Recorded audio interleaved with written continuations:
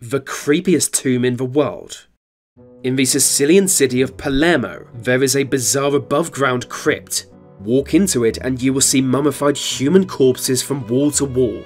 There are 8,000 mummies in total. In the 16th century, it was discovered the unique conditions of a crypt would naturally preserve dead bodies. Seeing it as a sign from God, the monks began to proudly display the corpses. But in time it became a status symbol, with some locals paying for relatives to be mummified.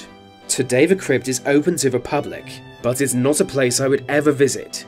The corpses are eerily lifelike, some still have hair and traces of skin. The clothing they wear reflects the time in history they died, and their position in society. Many of the dead are monks, but the creepiest of all are the children. This image shows a girl who died in 1920.